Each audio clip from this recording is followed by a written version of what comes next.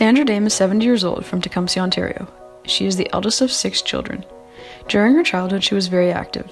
Every day, she would play with the neighborhood kids until dark. They would ride bikes and play games like baseball. Sandra's parents didn't have a car, so they walked everywhere they needed to be. This is another way that Sandra stayed active as a child. Randy Dame is 71 years old from Tecumseh, Ontario. He is the eldest of 4 children. Randy has lived on a farm his entire life, and this has helped him stay physically active. Most of his physical activity when he was a kid came from doing chores. On his childhood farm, they had a lot of animals, so he got his physical activity in by doing things like cleaning out pig pens. When Randy started high school, his physical activity levels increased as he played on the school football, basketball, and track teams. There was no organized sports outside of school available to either Sandra or Randy when they were growing up until they reached high school. Randy and Sandra got married in 1967, and the following year they started to grow their family. They have 4 children, 3 daughters, and a son. Having children changed how much physical activity they were getting. They lived on a farm, which was a big change for Sandra, but nothing new for Randy. The farm became the way both of them got their physical activity.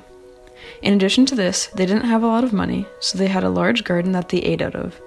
This helped keep the whole family active. While raising their children, they did not play any sports or get their physical activity through an organized program. As they described, they were busy chasing the kids around and driving them to their sports and activities. Their kids were heavily involved in organized sports, playing travel hockey, baseball, and basketball. When their kids moved out, the ways in which they got their physical activity changed once again. They still had the farm and kept busy with that, but they started using more machines to help them complete their daily chores. They did still get physical activity through farming in ways such as baling hay and straw, and they also delivered a lot of eggs to local restaurants and stores, however, not as much as they had in previous years. Now that the kids were no longer living at home, they started doing some of the things that they enjoy in order to be physically active.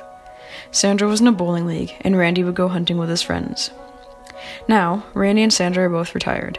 They sold their cattle farm, but still live on the land.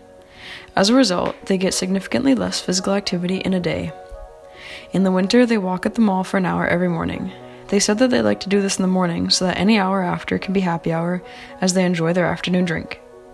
In the summer, they let their walking slide a little bit as they are more active in their yard.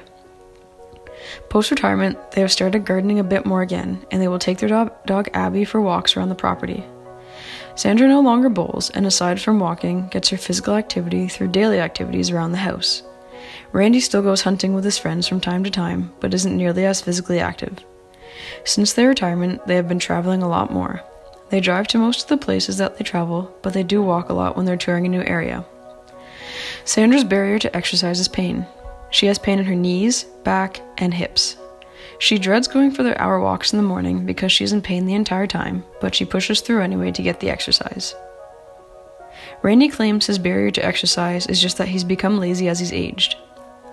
When asked to consider the differences between generations when it comes to physical activity, both Randy and Sandra noted the many opportunities kids have when it comes to being involved in an organized sport. Sandra added that the only way her and her siblings played a sport is if there were enough neighborhood kids around to play a game, or if they were in gym class. They also commented on how young they started working compared to today's generation of teenagers.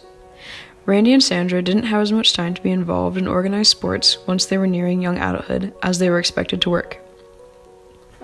When asked to define successful aging, Randy and Sandra both agreed that having their health was very important to them. They are grateful to still be able to go and travel as they age and that they can still garden and take care of their own yard and housework. Randy and Sandra were also very adamant that as they age, their family is the best thing going for them. They are grateful and proud of how close their family is and how well everyone gets along. They recognize that this is not the case for many families and feel that aging successfully, seeing their family together and having a good time is extremely important. Randy and Sandra both admit that there are some kinks in the road when asked if they are aging successfully, but they say that they are very happy and don't worry too much about the little issues that come up along the aging process. They both feel that they are aging successfully.